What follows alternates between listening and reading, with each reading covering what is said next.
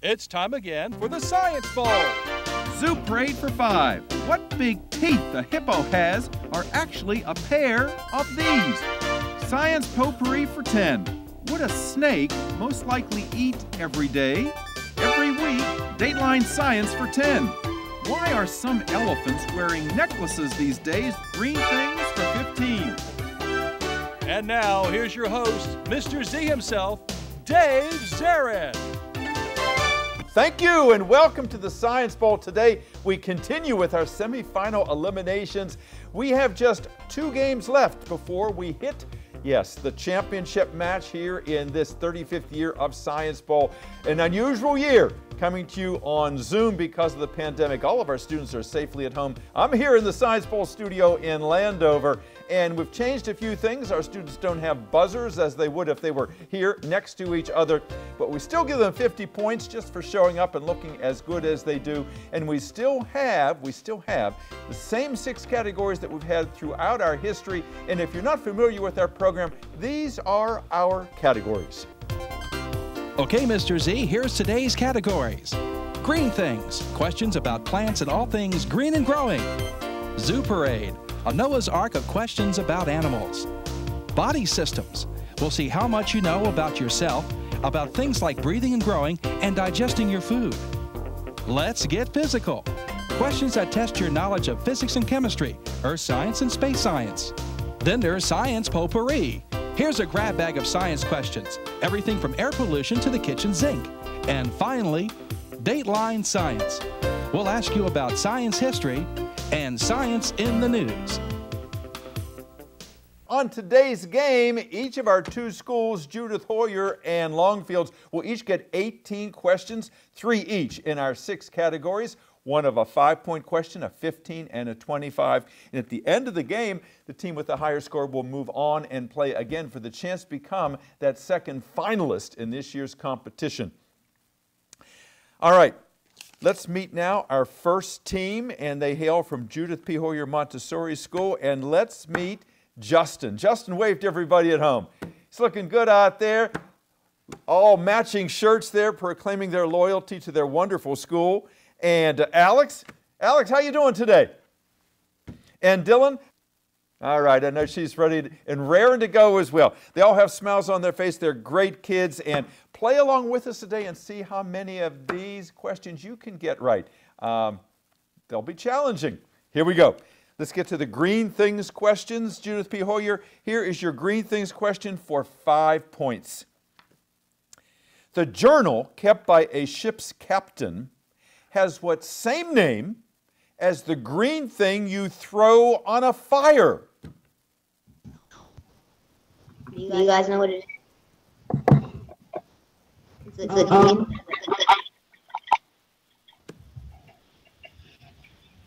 Any ideas? If you have a fire at home or you have a fire in your backyard, if you want to keep it going, you throw a log on the fire.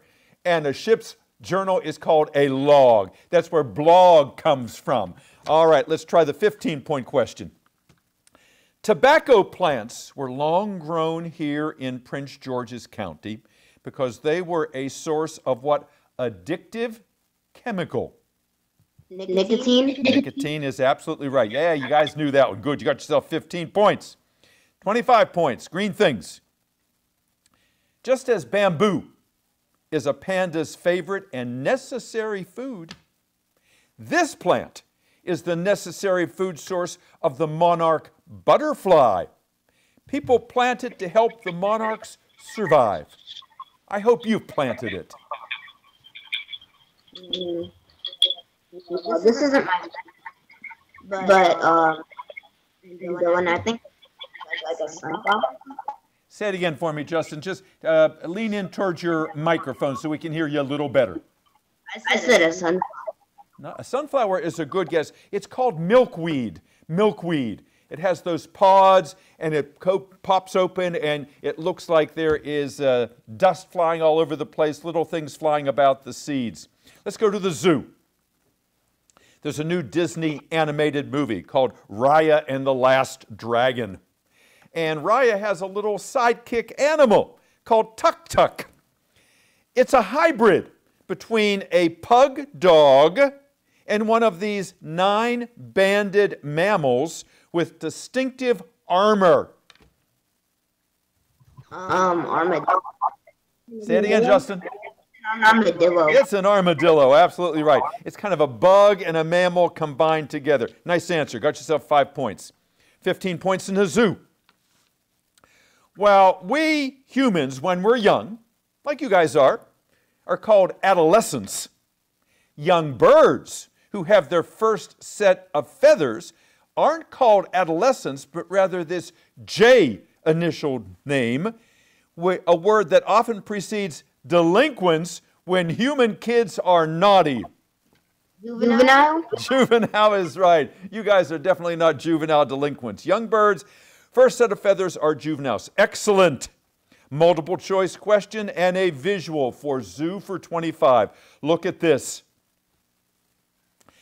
This very rare dwarf giraffe named Gimli has a normal-sized neck but very short legs, because which of these bones did not grow properly? The ribs, the lumbar vertebrae, or the radius? I don't think Dylan and Alex. So the second one. All right, so we have ribs, lumbar vertebrae, or radius, a bone or bones that didn't grow properly, giving that giraffe very short legs. All right, Justin, you get to pick, and again, lean in because that's when I can hear you better. Lumbar vertebrae. The vertebrae, actually, if you remember, your arm has a radius and an ulna, so the radius bone in that giraffe's leg is the one that did not grow properly. Let's go to your last 3 questions in the opening round, the body system questions. Have you ever read Alice in Wonderland or seen that story? Well, there's a nasty queen in Alice in Wonderland who kept sentencing people to death by saying, "Off with their heads." Her name, ironically, was the queen of this caring cardiac organ in your body. Queen of Hearts. That's right. She was the Queen of Hearts. Not a very good name considering her personality. Good, you got 5 points. 15 points. People who recovered from COVID-19 were asked to donate this liquid part of their blood to those still suffering because it contained useful antibodies. Name the liquid part of your blood. Do you know what it is? Liquid part. Liquid part. It's called the plasma. The plasma. And the people who recovered from COVID, they would donate their blood, they would spin it around, and they would take that liquid part, put the red blood cells back, give the liquid part to people who still had it because there were antibodies would help them recover. All right, here's your last question, multiple choice body systems. If you break your coccyx, C-O-C-C-Y-X, and I hope you never do. If you break your coccyx, have you fractured your shin bone, your funny bone, or your tailbone? So you're sitting there asking yourself, all right, what do I know and what don't I know? What can I eliminate here to try to get to the right answer? If you break your coccyx, C-O-C-C-Y-X, have you fractured your shin bone, your funny bone, or your tailbone? I don't. I haven't heard any suggestions here. What's on your mind there, Dylan? What are you thinking? Dylan, what are you thinking? Tailbone. Tailbone. All right. What about you, Alex? I think it's a shin bone. You think it's the shin bone. All right, it's up to you, Justin. We've heard options here. Your teammates, one thinks it's the shin, one thinks it's the tailbone. You get to choose. Tailbone? It is the tailbone, absolutely right. We human beings once had a tail and now it is shorter, and the shin bone is in your leg and your funny bone's in your arm. All right, you got those 25 points, which really helped your score, which means, Judith P. Hoyer, you now have 115 points. We'll be back with you in just a couple moments and talk to you about yourselves and your schools and ask you your last 9 questions. Nice going, nice going. It is now time to meet the outstanding team from Longfields Elementary School. Boy, they're ready and raring to go out there. They've got their matching shirts on. They are the Science Squad indeed on the Science Bowl. Let's say hello to Nyla. Nyla, wave to everybody. Hey, Nyla. Good to have you back today. And James, and Jared. That's the way to do it. I know he's a great player. He's got lots of enthusiasm. Who is my captain? That's me. That would be James. All right, James. Good. All right. Again, let's get our first 9 questions. 3 from our initial categories, a 5, a 15, and a 25. Here is your green things question, Longfields, for 5 points. These famous trees at Washington's tidal basin have been bred to produce beautiful blossoms instead of any large-sized fruits. Okay. Blossom tree. It would be Orchids. Yeah, I think it's cherry blossom. Yeah, you got it right, the cherry blossom. You know, everybody goes down there and thinks, where are the cherries? Well, they've been bred. It's an ornamental tree. They're very, very tiny. They're not very good to eat. Got yourself 5 points. Good start. 15 points in green things. A film about Nobel Peace Prize winner Wangari Maathai, who got people throughout her country of Kenya in Africa to fight deforestation by planting trees. That film is called Taking what plant part? Taking. What's your art?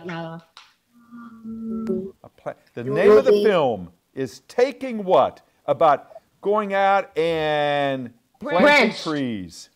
Branch. I'm thinking branch. Taking branch. Actually, correct word is taking root. Taking root. Something that takes root starts to grow. Let's go for 25 points. It's a multiple choice question.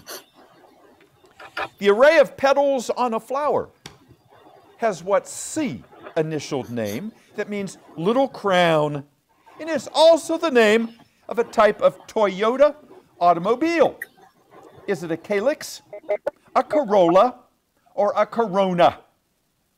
Okay, so It's a Corolla. I'm pretty sure it's a Corolla as well. What do you think now? It is the Corolla. You got yourself 25 points. Excellent work there, Longfields. Let's go to the zoo. America's largest songbird that feeds mostly on carrion, dead things like vultures, is as much purple as it is black of feather, which might explain why the NFL team in Baltimore wears purple jerseys. Name the bird. Okay, guys. What do y'all think? Wait. Royals. Yeah, the Ravens. Ravens. Who's Baltimore Ravens? Ravens. Absolutely right. The Baltimore Ravens wear purple, like I'm wearing purple here today. They are black of feather, but they are also purple of feather. Got yourself 5 points. 15 points. If you know anything about the Harry Potter books, you may know this one. It will help you. Cerberus, Cerberus, the dog of the underworld, and Fluffy, the dog in the Harry Potter stories, are both tricephalic, Tricephalic. They are both tricephalic, meaning they have what? 3 heads. I'm the only one in the team that read all 3 heads. Boy, James, you were on that as fast as could be. You got it right. They have 3 heads, Fluffy and Cerberus both. Nice answer. For 25 points. All right. This is 25 points in Zoo Parade, and it is a visual question. Let's have a look. All right, I want you to imagine if clams like these and oysters and snails were actors. You couldn't tell them like you can a human actor before a performance to go out and break a leg. But you could tell them to put their best one of these body parts forward, a part they do have that you're looking at, even though it's boneless. Put your best what forward? Guys, I'm not going to answer right now. This is not going to be my answer. It sounds like foot, but I don't think it would. Even though it's boneless, it has to be foot. It doesn't. I think they have. Yeah, I think they have feet. I think it might be put your foot into it. It's like put your best foot. You got that right. Put your best foot forward. That's exactly right, guys. I loved how you arrived at that answer. You got yourself 25 more points. Let's go to the body systems. 5 points. A Washington Nationals pitcher was hospitalized recently for the removal of this T initialed endocrine gland in the neck that helps control metabolism and thus energy levels. Tonsils. Throat. It would be neither. Tonsils. I said tonsils. I hear tonsils. Nyla, I hear throat. And James, what are you thinking?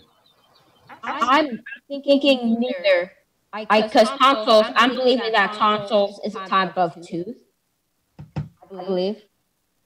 All right. The captain is right. It is neither. The key there was endocrine gland. It is called the thyroid gland, which is here. But I liked your options. Oh, we went over that. I remember that. Yeah. That's sometimes that always. Oh, you kick yourself. I knew that. Here's the 15-point question.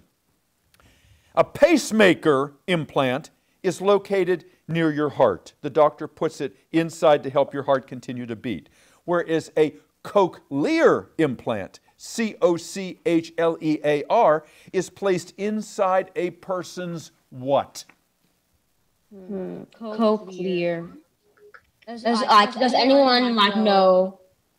So it's something that would help a person to do something better that they can't do now.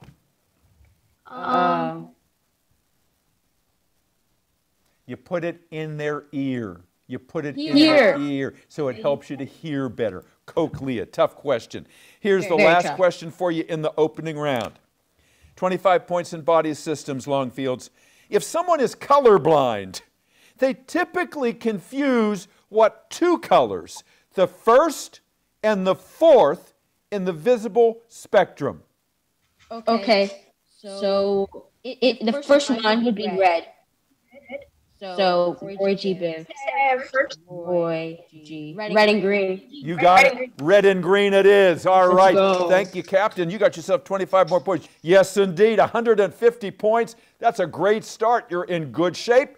I'll see you guys in a couple minutes, talk to you about yourself and your schools and ask you your last 9 questions. Keep it up. It is now time to talk to the team from Judith P. Hoyer Montessori, and they've been here before. They've won twice already, and that's why they're back. They're here competing. They are this close to a county championship, and before we ask them any more questions, let's find out about themselves and their school. Let's start with the captain, Justin. Justin, tell us, what is it about Hoyer that makes it such a great school? Everybody talks about it. Well, it's a school, and Montessori is different from most other schools. And I know you have great teachers over there, and your coach, Cheryl Strong, has been, she is so excited about Science Bowl. Every year she says, Mr. C, sign us up, sign us up. And you know, you're very lucky because she was once one of the top teachers. She still is one of the top teachers, but she was a nominee for Teacher of the Year a few years ago out of the thousands and thousands of teachers. So you have an absolute gem there in Miss Strong. And Tracy Spivey-White, your wonderful principal too. What do you want to do someday, Justin, after you get out of school? Have you thought about that? But it could time. Just lean a little closer because I'm just getting every other word. I said I have, but I. Yeah, we have plenty of time to make, because you're going to have a lot of experiences like this that may direct you in a different way, but you're going to be successful whatever you choose to do. You're a great captain. Let's talk to your teammate there, Alex. Hey, Alex. Nice to have you back again. Nice to have on the Science Bowl, and let me ask you as well. Tell me a little bit about why you like going to school at Hoyer, even though you're not physically there today? Because you learn a lot of. You do a lot. You learn an awful lot there, because I know the Montessori model. You're all working together, and it has been a proven, effective method of teaching and learning. What do you want to do someday, Alex? I need to be. Well, good luck in that, because I know you're a great student. You're very disciplined, and it's always great to have you here on the show. Let's talk to your teammate, Dylan. And Dylan, nice to have you with us today. You look a little serious out there today, but I know I hope you're having some fun here today. What do you like about the Science Bowl? Why did you want to do this? I want to do knowledge and science. Yeah, well, you're a great science student, and this is the place for you. And I hope that you participate in Kids for Science, the science fair that we have here in the county. And I hope you go on and play our game when you get to middle school, and maybe go on and play in It's Academic when you get to high school, because you're a great player. What do you want to do someday? I want to be a professional. Professional athlete, did you say? Yes. Wonderful. Yes. All right. Well, yeah. Keep your body in shape and your mind in shape, and you're going to be successful. Nice to have you with us today. Let's get back to the game here and ask you your next 9 questions. Here they come. Let's get physical, science potpourri, and Dateline science. Let's get physical for 5 points. A bolide, B-O-L-I-D-E. If you've never heard of that, I'm not surprised. A bolide is the biggest of these fireballs that can occasionally streak through the sky and then explode when they hit Earth's atmosphere. I'm Dylan. Right. Justin, I think I heard you say the answer. Could you say it again? Meteor. A meteor, absolutely right. A bolide is a huge meteor. Good, 5 points. Let's get physical for 15.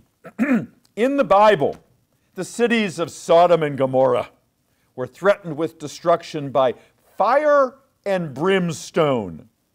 Brimstone once meant this chemical element symbolized by the letter S and is formed during volcanic eruptions. Sulfur? It is sulfur. Absolutely right. Sulfur on the periodic table. You're 2 for 2.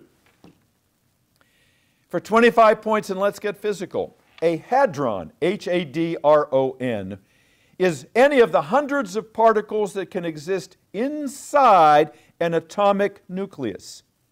The 2 most familiar subatomic particles in the nucleus are these 2. What do you guys think? Could be hydrogen. Nucleus, like the atom. I think it's neutrons. I think you got it, Justin. Say it again. Protons. Yes, sir. Last moment, you pulled it out. Neutrons and protons. Got yourself 25 points. You needed those. Nice work. 3 for 3. See, I thought you were going to get all these. You're proving my prediction right. Here's potpourri for 5 points. The botanist Luther Burbank developed hundreds of new fruits and flowers by crossing different plants. He came up with a new fruit called a plumcot, P-L-U-M-C-O-T, which was a cross between a plum and what other fruit? Apricot. Apricot is right. You got it. 5 points. Good work. Potpourri for 15. Cryogenics, C-R-Y-O-G-E-N-I-C-S. Cryogenics is not the study of tears.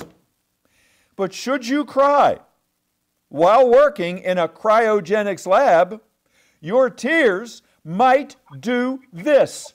Freeze. Freeze is right, because cryogenics is the study of frozen organisms. You got it. All right. 25 points is a visual. This C-initialed word describes the white aura, you see right there, surrounding the sun that can be seen during an eclipse. The same C-initialed word describes the tiny crowns that explain the name of the virus that causes COVID-19. Corona? Corona is right. The coronavirus and the corona around the sun. You're 6 for 6. Dateline for 5 points. This Italian astronomer who discovered sunspots was also the first to note that Jupiter had 4 moons, which are now named for him. Galileo. Yes, indeed, it is Galileo, the Galilean moons. For 15 points. Scientists examining meteorites that have landed on Antarctica think that they, long ago, seeded life on this planet, because somewhere from outer space, they brought in these kinds of acids that are the building blocks of proteins. Could you repeat that? Yes. The meteorites that landed on Antarctica are thought to have brought in from outer space certain kinds of acids. These acids are the ones that are the building blocks of proteins. What do you guys? I think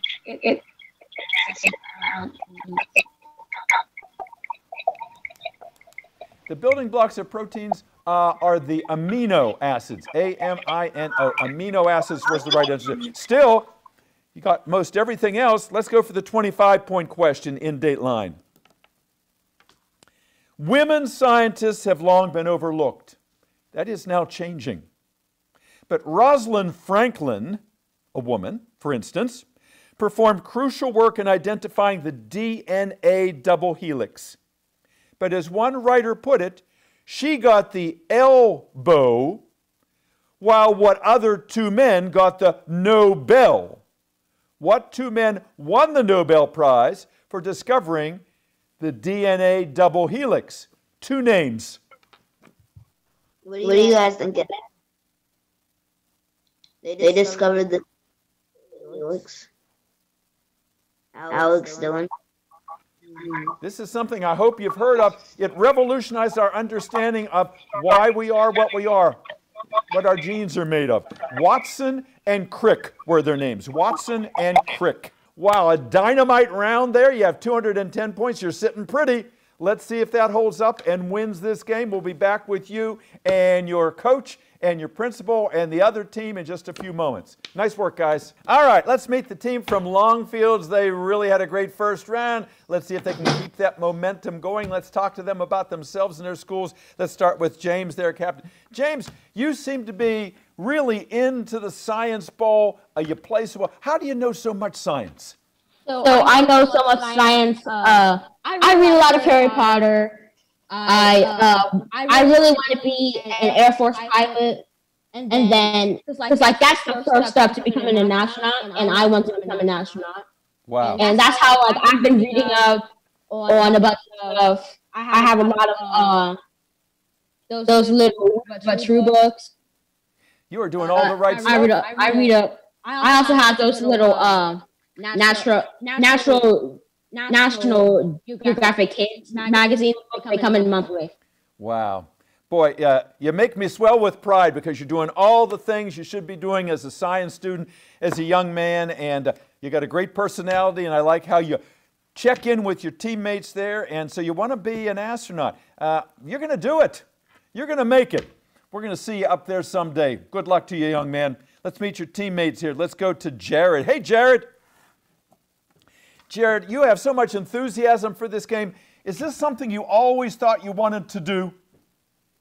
No, it just came across my path. Wow. So in science, we say that's serendipity, something that presents itself and all of a sudden, whoa, this is a good fit because you're a good fit for this game. How do you know so much science? Well, parents, so I hear a lot. I like a lot of elements So It shows. It shows that you have a curiosity about life and you're finding out a lot of things and you're demonstrating that here today. What do you want to do someday? I don't know. You don't know. That's a great answer. And you know, and sometimes it's hard to know what you want to be when you grow up, and some people never really discover it. Find something that you really like and that you're surprised that people pay you to do it. Because if you get up every morning and you think, wow, I can't wait to go to work, then you found what it is you like. Let's talk to your last teammate here. Let's go to Nyla. Hey, Nyla. Nyla, what do you like about the Science Bowl? What I like It's a fun game. I hope you have fun when you do it. I do. I'm glad. What would you like to do someday, Nyla? Have you thought about it? Because, let's see, your teammates, one wants to be an astronaut, the other one, he's still not quite sure. What about you? I'm not sure. You're not sure either. You're very young, and the problem is there are so many choices, you know, and, you know, a lot of people that go through life and they try lots of different things and find something you're good at and you like, and people are going to pay you, and you're going to be surprised that they want to pay you because you would do it anyhow, because it gives you satisfaction and fun. All right, Longfields, if you are ready, here come your last 9 questions. Let's get physical for 5 points. If something is petrified, like a tree, or some of the people in the new Disney movie, Raya and the Last Dragon, they are turned into this. Okay, guys, who needs to take this before I steal this answer? It's going to be stone, I believe. You got it. Yeah. If you're petrified, like the petrified forest in Arizona where the trees have been mineralized and they're all over the ground, they are stones. Good answer. 15 points. Long question, simple answer if you follow. If you follow.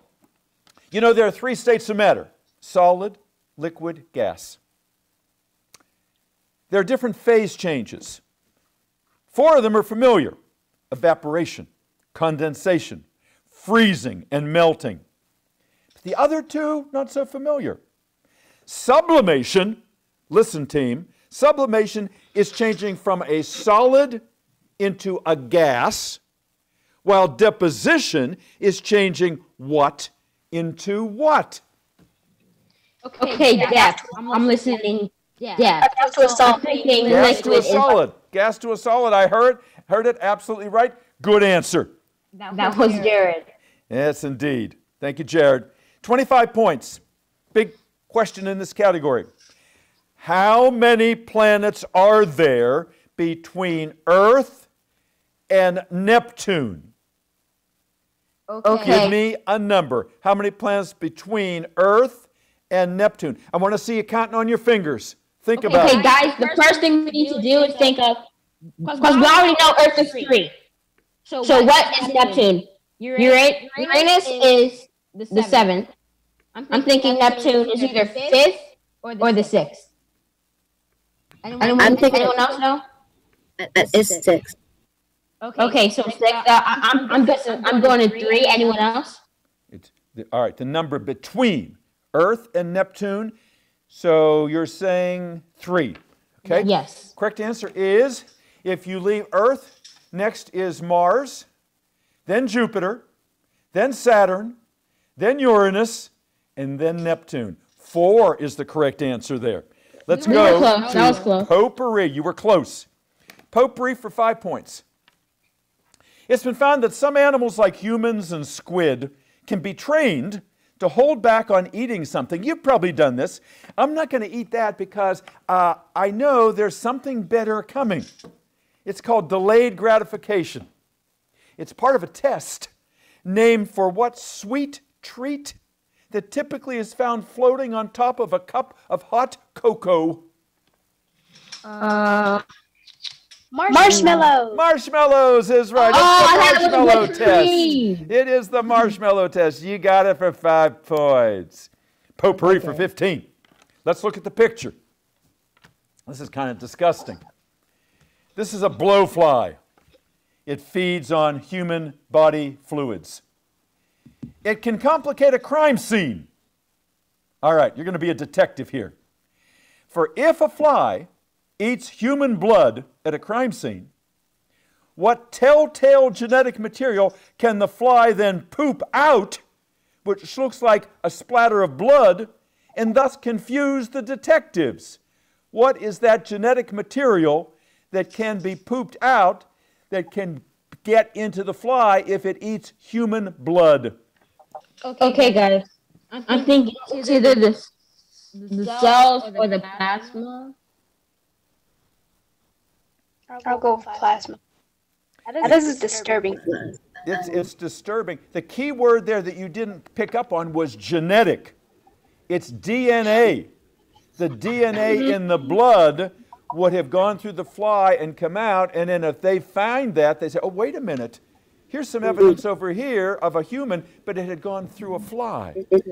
Kind of like Jurassic Park, where they showed the DNA in that mosquito that had bitten the dinosaur. Here's the 25-point question in potpourri.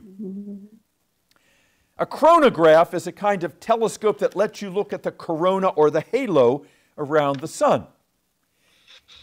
There is a disk representing an artificial moon in the center of your field of vision. You're looking through the chronograph at the sun, which you really shouldn't do because it'll blind you. But there's a big circle right in front of that sun so that you can see the corona around the edge. In effect, that telescope has created what rare celestial event that oftentimes we can see here from Earth? Solar eclipse. You got it. An eclipse is absolutely right for 25 points. You got it. You got it. Dateline for 5 points. Let's get the last three. Here we go. In 1961, the Russian Yuri Gagarin became the first human being to do this, getting the attention of the entire world. Go to space. He went into space. Yes, sir. 5 points. 15 points. The phrase survival of the fittest was not written by what famous evolutionist, but rather by a reviewer of his book on the origin of species. Origin of species. Famous evolutionist. Charles Darwin? It is Charles Darwin. Absolutely right. You pulled that one out of the hat. 25 points. I like this question. This is your last one. Give it your total attention.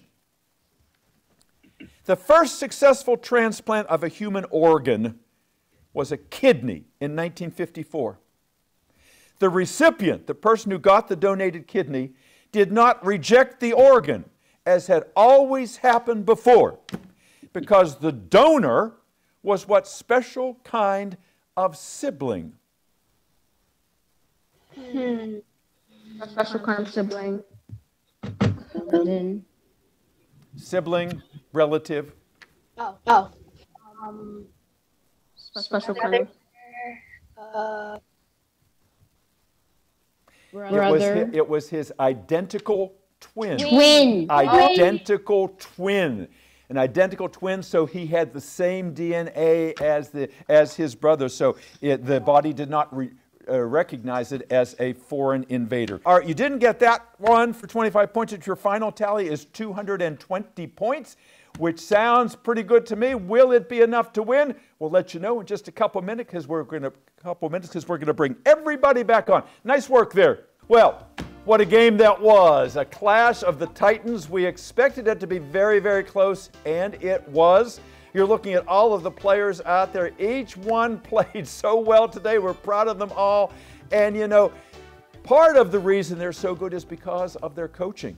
Cheryl Strong and Erica Bear, respectively, from Judith P. Hoyer and from Longfields, both former Teacher of the Year nominees. So the best of the best teachers had the best of the best students, and they've got two great principals out there as well, Tracy Spivey-White and Carmen Bell. Our final tally today is Judith P. Hoyer 210, Longfields 220. So by 10 points, Longfields, congratulations. You will be playing against the winner of our next semifinal for the chance to vie for the county championship.